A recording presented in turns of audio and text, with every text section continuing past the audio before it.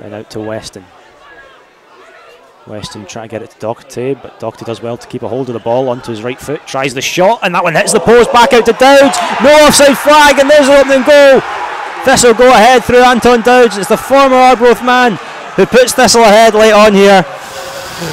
That was late coming, and wow, it was Ross Doherty who actually controlled the ball brilliantly and beat the goalkeeper, came back off the post, thankfully straight to Anton Dowds. And credit to Anton, he's not celebrated because it's against a team that did a lot for him last year, and he's kept that to a minimum, and he scored his third goal, and it's absolutely vital.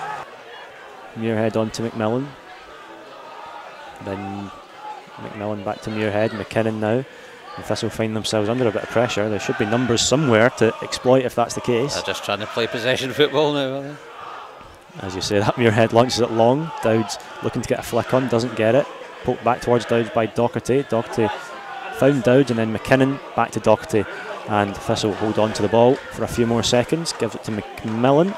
I never checked what time kicked off, how long to go? We have got, I think, about a minute to go of normal time.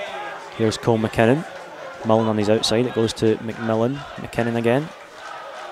Back to Doherty. McKinnon over the top. Offside.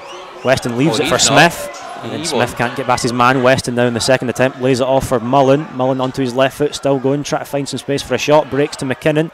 McKinnon now still going onto his left foot. Can he find the finish? Yes, he can. What a goal from Cole McKinnon. Lovely footwork and an excellent left-footed finish.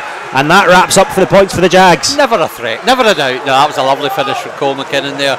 He really was absolutely outstanding in taking control of that ball.